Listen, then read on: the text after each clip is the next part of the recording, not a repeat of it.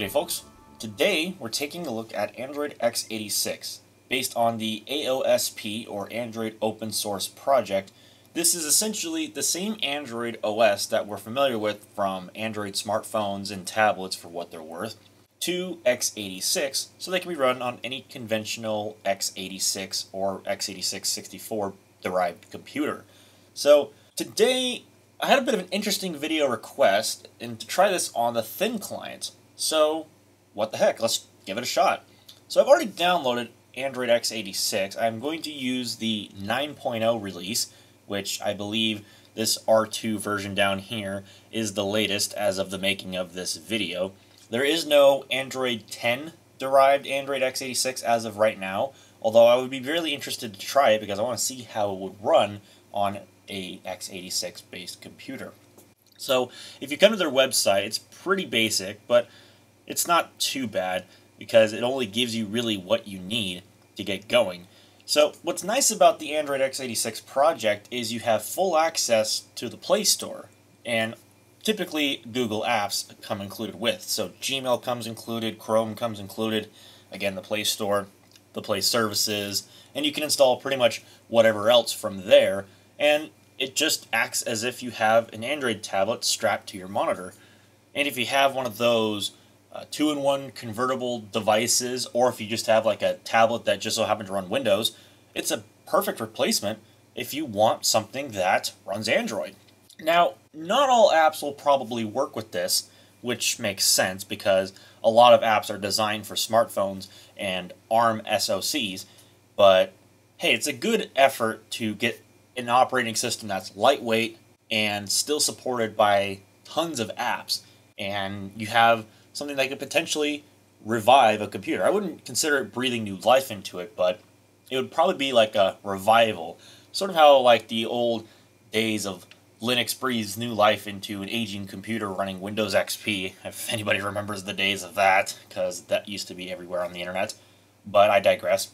So yeah, like I said, I've already downloaded this. We're going to be trying it on the thin client. So let's swap over to crappy freehand camera style and get on with it. So for those who are watching my channel for the first time and don't know the specifications of my thin client, I'll give you a brief rundown. This has the AMD GX-420 Gi embedded SoC style APU with Radeon R7E graphics. It has 4 gigs of DDR4 RAM, although it's just one stick. But you know, it's got 4 gigs of DDR4 RAM, and it has a 16 gig M.2 SSD in it because that's what it came with when it was new, when ordered from HP. I have plans of upgrading it, but I haven't gotten around to it as of this video. There's another video that I've talked about it briefly where, you know, cost is kind of a prohibiting factor right now, but I digress. Let's get the USB stick into the computer, and we will get it turned on. Alright, I apologize about any potential glare you might have on the screen. There's not much I can do about that when there's a great big windowsill here in the background that I can't exactly shade off, so you'll just have to bear with me. About the most compensation that I can do for this is just to turn the brightness up on the LCD itself, and that's about all I can do. So let's pop in the boot menu, and we're going to boot the generic flash disk. I love the name that it calls it. Really creative, HP. It should then boot to this menu, as you can see, where it will automatically boot the live mode after 30 seconds. We're not going to do that. In fact, we're going to just start right into the installation. Now, you might notice that it says Ubuntu at HD1GPT1. That's because this already has Kubuntu Linux on the SSD at the moment because we were dinking around with it with Golf with your friends. I might come back to that later, but for the sake of the video, we're just going to wipe the SSD clean and start the installation.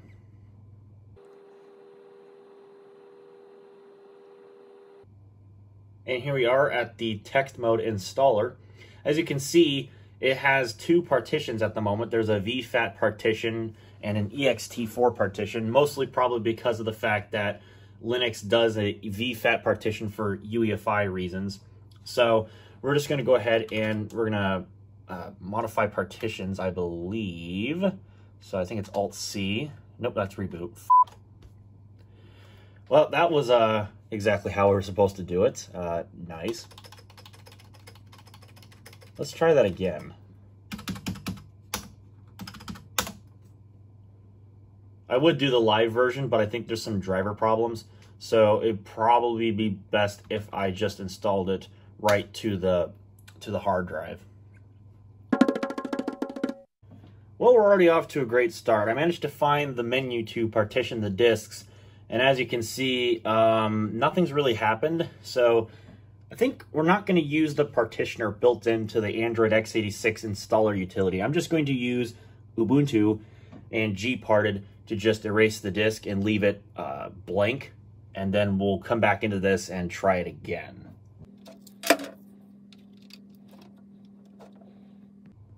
Yes, I know I really need to invest in some kind of a capture card device. I apologize. I'm working on that at some point in the future. It's something I want to do, so just give me some space, guys. I'm figuring it out. I know this crappy freehand camera style recording at the screen is low budget, but that's exactly what I am, so nice. Okay, and UEFI is kicking in. Here we go. I'm going to just skip the file system check because I've used this USB before and it's fine. So no need to do that.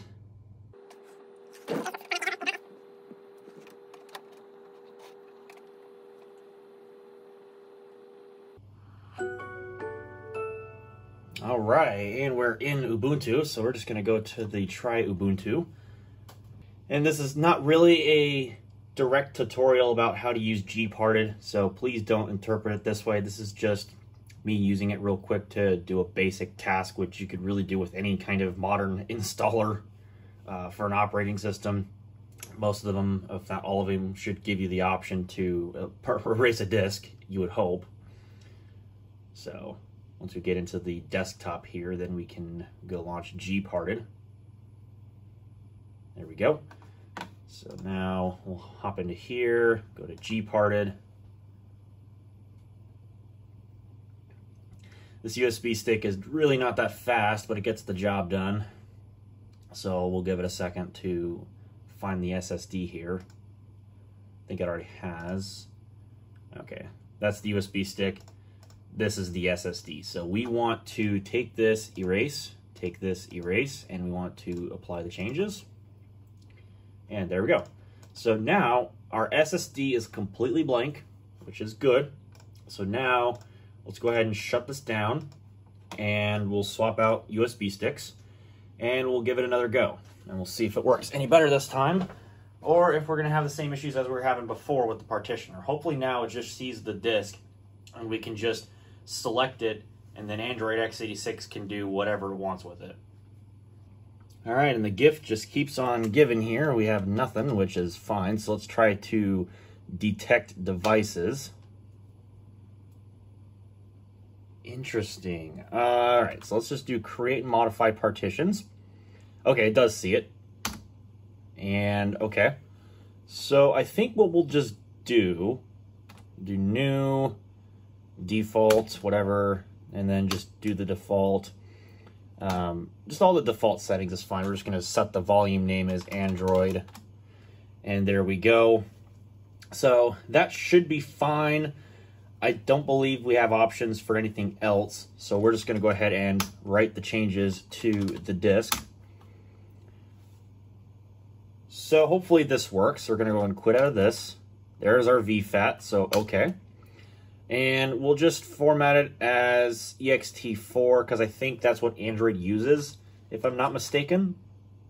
So we'll just let that do its thing. 132%. How do you manage to do that? Wow. This thing really likes to format its disks. Yes, I do want to install EFI grub since we're booted in UEFI mode. Do you want to install system directory as read-write? Making system be read-write is easier for debugging, but it needs more disk space and longer installation time. I don't think we're going to need to debug, so we're going to leave that as a no. And we're off to the races with installing, so I'm going to come back when this is done.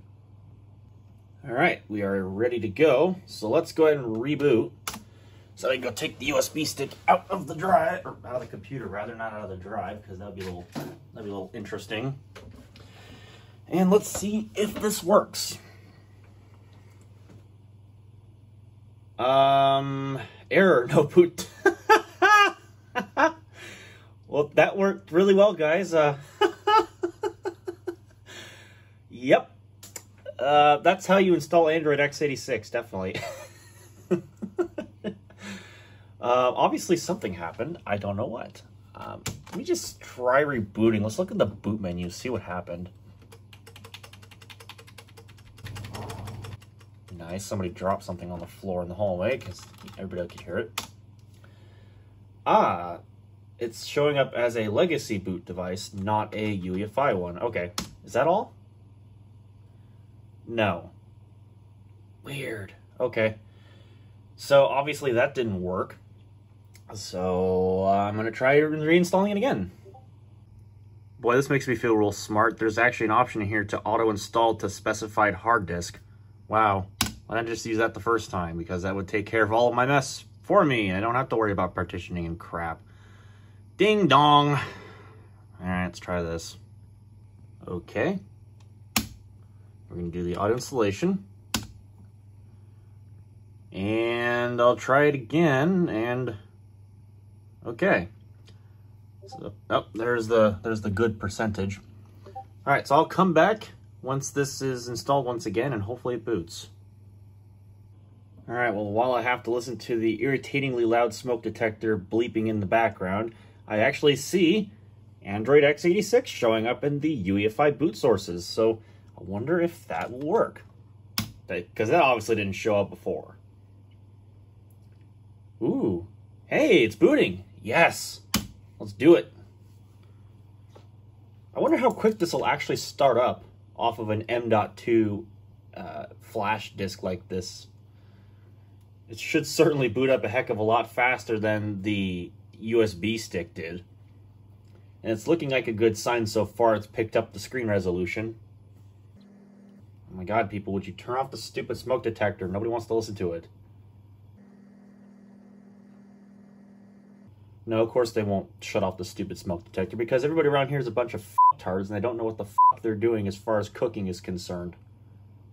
So they leave large dumps of paper towel on the counter for everybody else to clean up but them, and then they wonder why everybody else gets in trouble.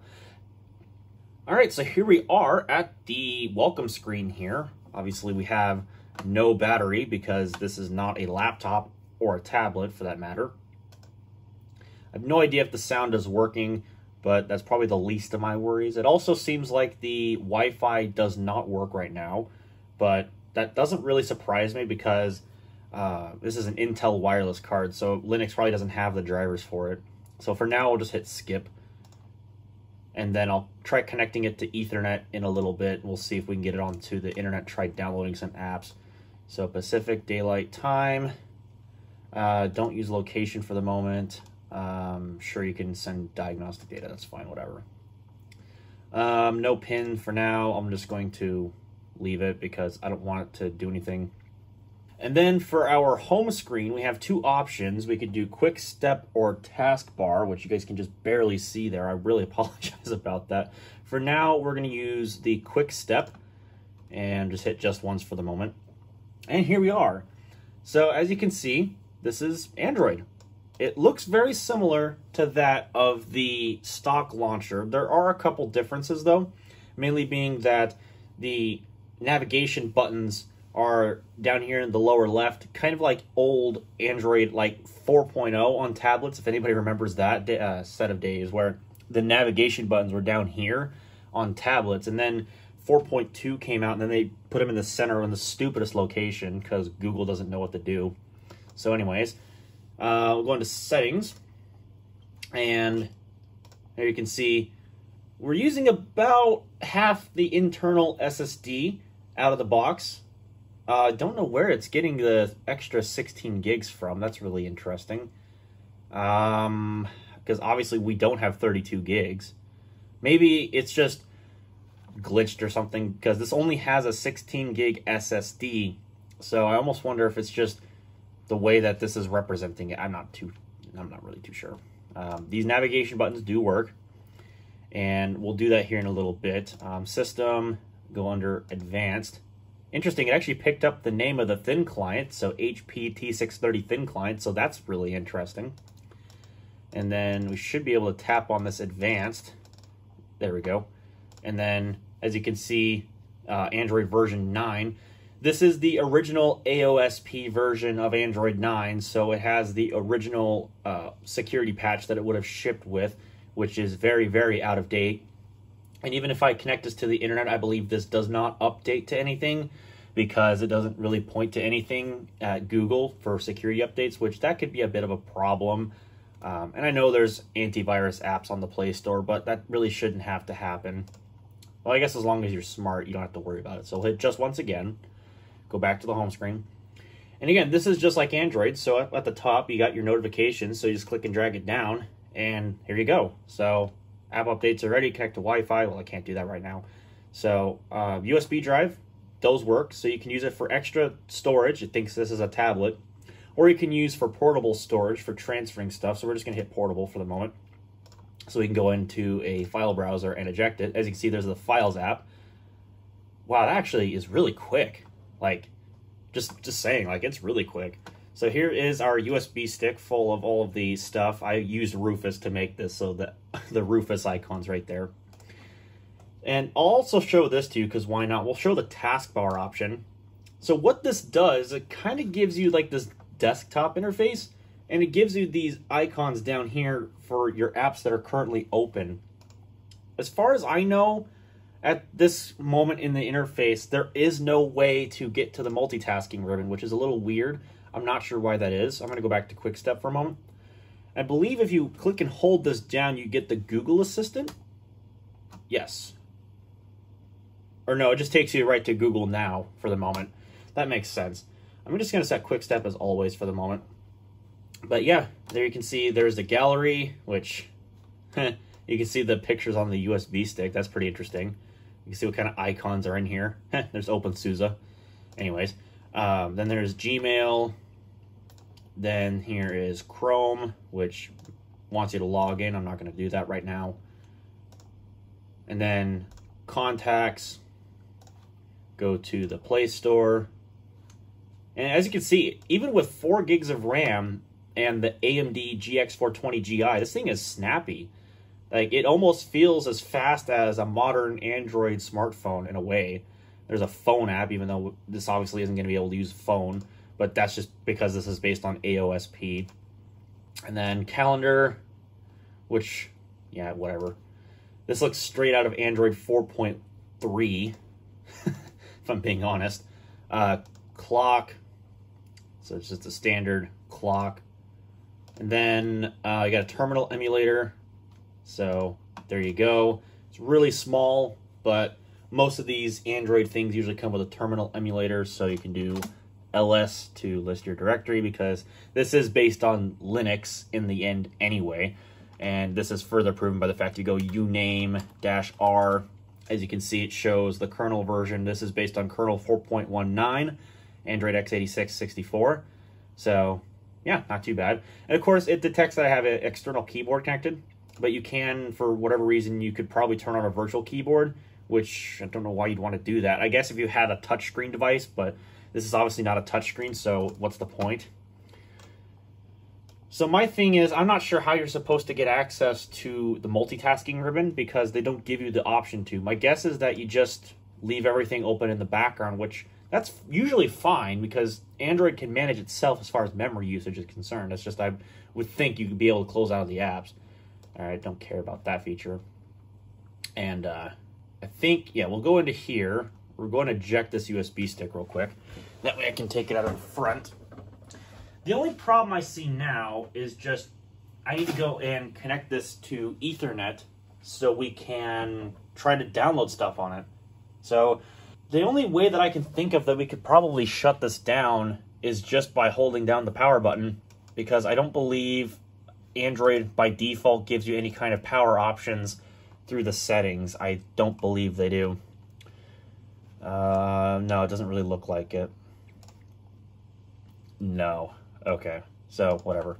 So, I'm just going to go try pressing the power button and we'll see what it does. Oh, okay. We do have the little UX on the side. Okay. So, we'll just go ahead and hit power off. And it's off. Holy crap, that shut down quick. Okay, so let's swap computers. Well, we're not really going to swap computers. We're just going to swap monitors, really. And we'll try this again. We'll see what we can do. All right, so just for fun, let's see how fast this starts up. So start your stopwatches now.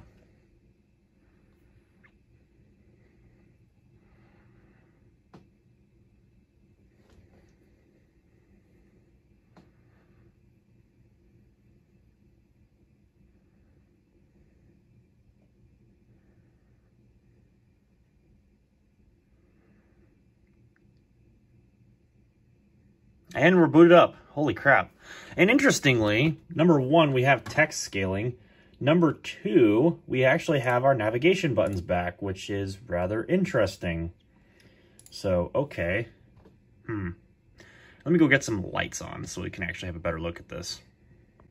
So unfortunately, I'm going to have to go freehand on this because of the fact that, well, I don't actually have any kind of gimbal or tripod or anything for my phone. So you'll have to forgive me for the quality. But let's go ahead and see what we can do here. So let's go ahead and just scroll all the way over, close all the apps out, and we'll start afresh here. So we are now connected to Ethernet. I have no idea if that's actually meaning that we're connected to the internet, so I might as well try opening Chrome here, seeing if we can navigate to a website. So we'll just try eBay, for example. No internet. Ah, interesting. Okay. So wonder what's going on there. Does not look like we have options for Ethernet, and obviously turning it on does nothing. So I doubt the terminal emulator is going to have anything in it either regarding trying to get something out of it. So give me just a minute. I'm going to see if there's like an IF config or something. No, it only shows the loopback. So that sucks. So at the moment, it looks like there are no networking drivers in Android for this device. So that sucks. I wonder if plugging in a USB Wi-Fi adapter would actually fix that problem that we're having. Not that I would expect it to, but maybe it's just because, again, it doesn't like the internal one. So I've got this Netgear thing. I'm going to try plugging it into a USB port on the front of the thin client here. We'll see what Android thinks of it. And let's see here. So let's go back to settings. Let's see if that will actually remedy it. Oh! Oh, hey! It actually worked. Hey, I doubted myself there for a minute. Don't do that. Okay. So let's go ahead and get this connected to my internet then. Okay, and here we go. I doubted myself. Okay, so now we're actually back in business. So let's go back to Chrome here. We'll try loading eBay. Hey, eBay actually loads. Cool. All right, awesome. So let's go to the Play Store here. And I'm going to sign in. Dang, this thing is still snappy. Like, it's really fast. And again, it looks like because we're using a 1080p monitor, the OS has actually scaled up a bit because it's a standard resolution, and or the AOSP thingamajiggers are actually working now that I've rebooted the OS, and for some reason I got kicked out of it. Sure, we'll do this finish setup thing, because why not? Because then it just gets that out of the way. Checking for updates. Whoa. We're not going to do a copy. Should give me the option to sign in with my Google account, you would think, because I didn't do that in the initial setup. There we go. Okay. Let me sign in with my Google stuff, and I'll be right back. Okay. Getting account info now. It's probably going to want me to restore a backup from some old Android device I've had in the past, and I'm probably not going to do that. Okay. Backup to Google Drive. Nah, not interested. Again, I don't want to do anything like that because it's not really necessary for a machine like this right now. Change font size. What are we running in?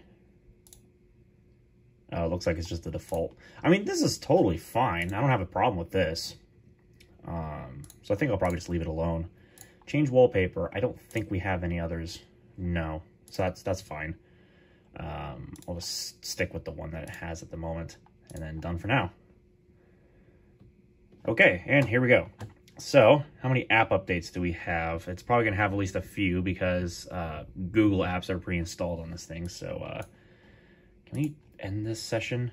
That would be kind of nice. I think we should have to hit the X up there. Or apparently I'm loading it down a little bit. Okay, there we go.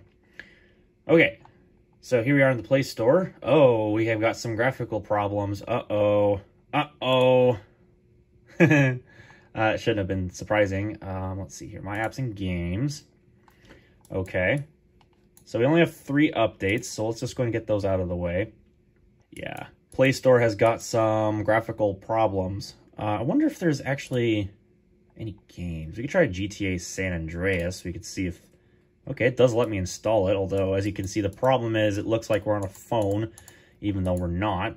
So all the buttons are like squished into the center. I don't like how Google does this.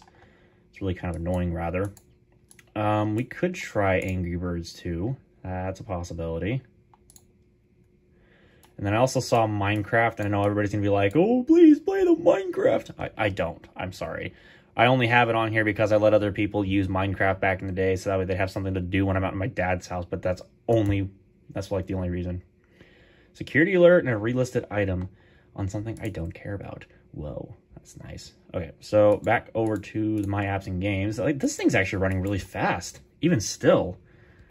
So, despite the graphical glitching going on in the Play Store, it seems to be completely usable. Nothing wrong with that at all. So that's really surprising.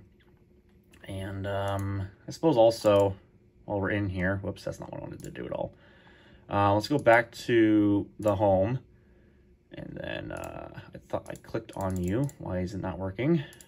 I don't know. All right, so let's see, search. Let's search for Discord. Yeah, it's still graphical glitching all over the place, but it does appear to be working. I'm hoping this doesn't, like, whoops, crash the OS. I hope not. We'll get Firefox, because why not? That's my browser of choice personally. And I have no idea if the sound is actually working. I guess we can go and check that real quick, because I haven't done that yet. Yeah, so far, no performance problems. It actually seems to be just fine. So let's see here. Oh, it's a little stuttery, but... Oh, actually, the sounds are working. Of course, these are the AOSP sounds, so they're very boring by today's standards because they're basically used in, like, Android 4. And they haven't bothered to change them.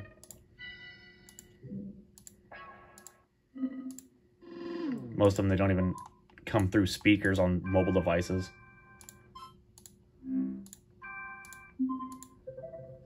And we'll set this one, because why not? Okay, back to the Play Store. I can't even do anything. You could tell this is probably made for a touchscreen rather than anything else. Okay, well, I will return when we got some things installed to try out. Okay, I've returned with a couple of different things just to try this thing out. So, got a couple different games. I'm trying to get EPSXE to work. I haven't had any success with trying to get the BIOS file to load yet, but I don't know. We'll see if we can figure it out. I also installed Firefox because I prefer that as my mobile web browser over Chrome, personally, just because all my bookmarks and crap are on there, and it works well enough, so don't at me. So first things first, YouTube. That should work. So whatever, you know. Looking for incomplete down. I don't even have YouTube Premium, so I don't know what this blank is. That's a little weird, but okay. I like Blink. Oh, it's because of this stupid thing. I'm just going to get rid of that because that's what I was trying to get the ROM file from, and it downloaded this APK, so legitimacy. But as you can see, it's still running pretty good, I would say. I'm going to go under apps and crap later. So I think the first thing we'll try is something that's pretty easy to run, and that is Angry Birds 2. So, does it need file system access, or does it just not work? Angry Birds 2 keeps stopping. Well, that's good. That's good. How about Flappy Bird here? Does that work? Flappy Bird. This app was built for an older version of Android and may not work properly. Well, obviously, because it was built in 2013 for like Android 4.0. So, you know, whatever, right? All right, let's see if the OG Angry Birds work. Or Angry Birds,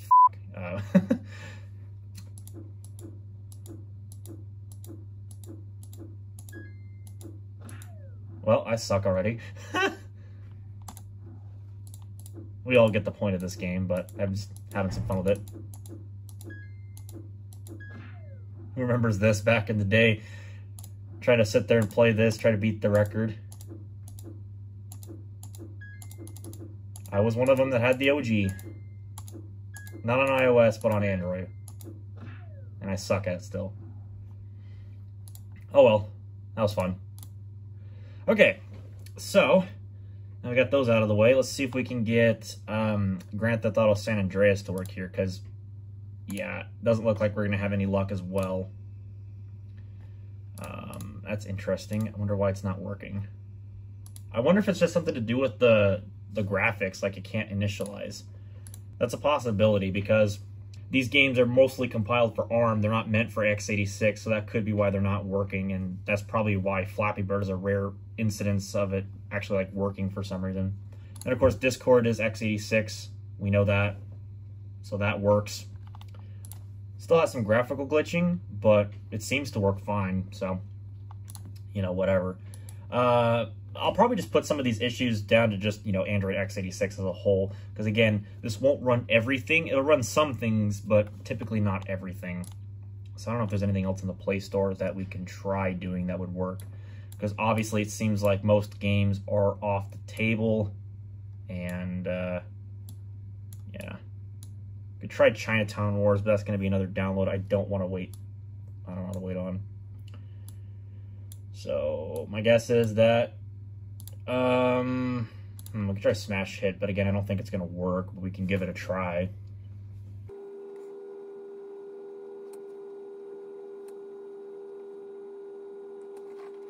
Okay. And survey says no. Okay, so that's obviously a problem. But we already knew that just based on the other games that I tried to get working. We're also going to uninstall them, because obviously 3D for some reason is not working. Flappy Bird seems to work though, but then again it's 2D, so I would hope that would work. And then again, I'm trying to get EPSXE to work here, but even with root access, I can't seem to figure out the file system issues that are going on right now. So I go under the storage folder, emulated, and then there's just nothing in there that this program expects.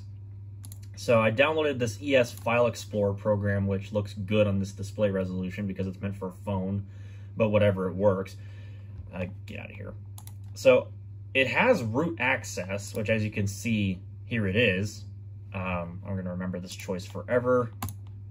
So as you can see, we have root access to the file system, which is also what EPSXE has access to. If I go back to the root here, you can see it also has root access.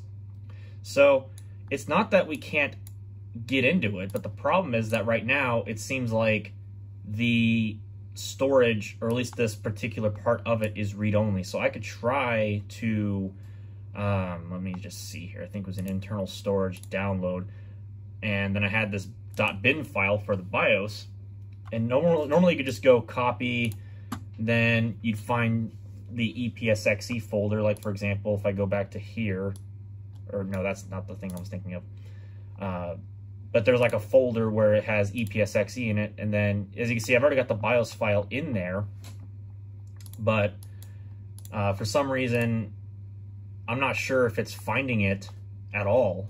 So if I go back here, whoops, that's not working.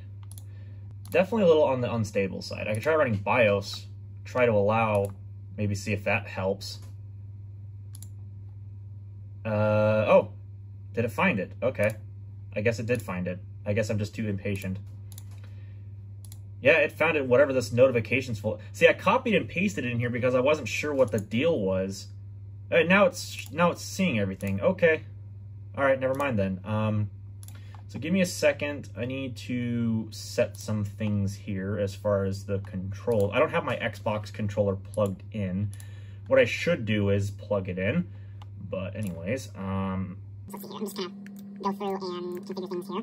So hardware rendering, that makes sense. So let's try running the BIOS. Let's see if it crashes. Oh, hey, it works. Hey, that's cool. All right. That is awesome. So that seems to be working just fine. All right. That actually pleasantly surprises me. Since this has Radeon graphics, I would figure OpenGL would probably be fine, and it indeed is. And I could probably go onto the Play Store even and go look up the OpenGL plugin here, which as you can see, here it is. And then I could try to install this, and I could take advantage of it inside of EPSXE, which I don't know why it created a shortcut on the home screen for that. It doesn't really need to, but sure, why not? But now I can actually go in and run the BIOS. And the frame limit, you can turn that off, but that's always fun to play with. But yeah, you can play games like Gran Turismo 2, Spyro the Dragon. If you're into this sort of thing, you can play Tekken. Like, there's a bunch of things you could do with this. It works really well on Android, actually. So this is a potential candidate for having Android on a thin client. You could do emulation. Android's a great option for that. There's a ton of great emulators for Android. So it's just the problem is the 3D seems to have an issue with this particular thin client, but I can't say I blame it because, you know, drivers are not really available for Android for these computers.